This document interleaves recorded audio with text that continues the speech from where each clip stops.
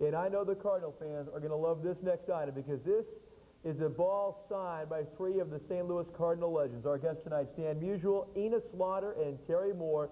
And they've called you 3 really one of the best outfields in the history of the game, Stan. Well, you know, we were together about 7 or 8 years, and Terry Moore was a great center fielder. You know, he was fast, and he had good hands, and he had an accurate arm. And of course, Enos was a great ball player. He played right field, and he had speed. We all had speed, you know, and of course, and the other thing about us was, Brian, that we all had accurate arms.